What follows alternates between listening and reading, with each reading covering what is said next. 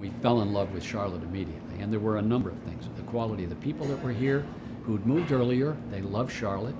Obviously, you got the weather.